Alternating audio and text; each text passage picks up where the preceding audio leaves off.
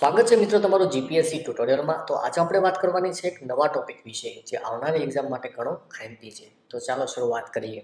13 April 2019ના રોજ જલિયાવાલા બાગ હત્યાકાંડની 100મી વર્ષગાંઠ નિમિત્તે પંજાબમાં અમૃતસરના જલિયાવાલા બાગ સ્મારકમાં એક કાર્યક્રમનું આયોજન કરવામાં આવ્યું હતું, જેમાં ભારતના ઉપરાષ્ટ્રપતિ શ્રી એમ વેંકૈયા નાયડુએ જલિયાવાલા બાગના શહીદોને શ્રદ્ધાંજલિ અર્પી હતી।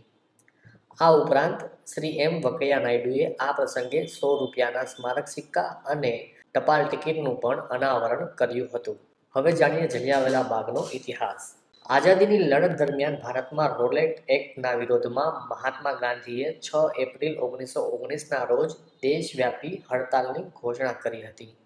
ત્યારબાદ સમગ્ર ભારતમાં રોલેટ એક્ટના વિરોધમાં વ્યાપક દેખાવો થયા હતા। આથી અંગ્રેજ સરકાર દ્વારા 8 એપ્રિલ 1919ના રોજ હરિયાણાના પલવલ નામના ગામમાંથી ગાંધીજીની ધરપકડ કરવામાં આવી હતી।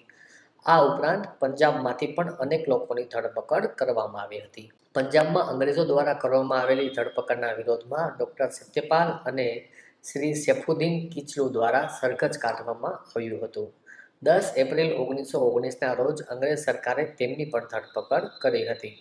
ડૉક્ટર સત્યપાલ અને સૈફુદ્દીન કિચલુ પંજાબના લોકપ્રિય નેતા હતા। આથી પોતાના લોકપ્રિય નેતાની ધરપકડના વિરોધમાં પંજાબના લોકો 13 એપ્રિલ 1919ના રોજ પંજાબના અમૃતસર ખાતે આવેલા જલિયાવાલા બાગમાં વૈશાખીના તહેવારની ઉજવણીના બહાને એકઠા થયા હતા। અમૃતસરના લશ્કરી કમાન્ડર જનરલ ડાયરને આ બાબતની જાણ થતાં તેની લશ્કરી ટુકડી સાથે જલિયાવાલા બાગમાં પહોંચી ગયો હતો અને કોઈપણ જાતની ચેતવણી આપ્યા વગર ગોળીબારનો આદેશ આપ્યો હતો। આ સમયે ત્યાં થયેલા અંધાધૂંધ ફાયરિંગમાં 1000થી વધુ લોકો શહીદ થયા હતા અને હજારો લોકો ઘાયલ થયા હતા। બ્રિટિશ ઇતિહાસની આ કલંકરૂપ ઘટનાના દોષિત જનરલ ડાયરનું પૂરું નામ બ્રિગેડિયર જનરલ રેગિનાલ્ડ એડવર્ડ હેરી ડાયર છે। જનરલ ડાયરના આ પિચાસી કૃત્યથી તપાસ માટે અંગ્રેજો દ્વારા હન્ટર કમિશનની નિમણૂક કરવામાં આવી હતી। જોકે હન્ટર કમિશને આ ઘટનાને જનરલ ડાયર દ્વારા અસમજણથી થયેલી ભૂલ ગણાવીને દોષમુક્ત કર્યો હતો। ભારતીયો દ્વારા આ હત્યાકાંડની તપાસ માટે શ્રી મદન મોહન માલવિયાની અધ્યક્ષતામાં એક સમિતિનું ગઠન કરવામાં આવ્યું હતું।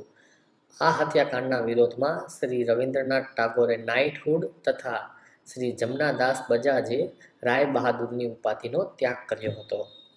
બીજી એક વાત મિત્રો કે જનરલ ડાયરને તેના જીવનના અંતિમ વર્ષોમાં પેરાલિસિસ થઈ ગયો હતો અને પેરાલિસિસથી કંટાળીને તેમણે 24 જુલાઈ 1927ના રોજ આત્મહત્યા કરી લીધી હતી।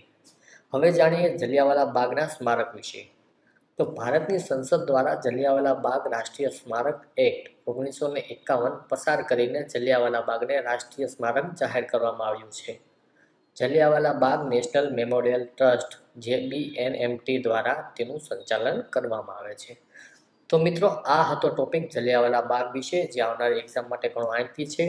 તો મિત્રો આ જ રીતે આપણે ટોપિક બનાવતા જ રહીએ છીએ। તો જો તમે મારી ચેનલને સબસ્ક્રાઈબ ના કરી હોય તો સબસ્ક્રાઈબ કરી લેજો અને વિડીયો જોવા માટે તમારો ખૂબ ખૂબ આભાર। જય હિન્દ।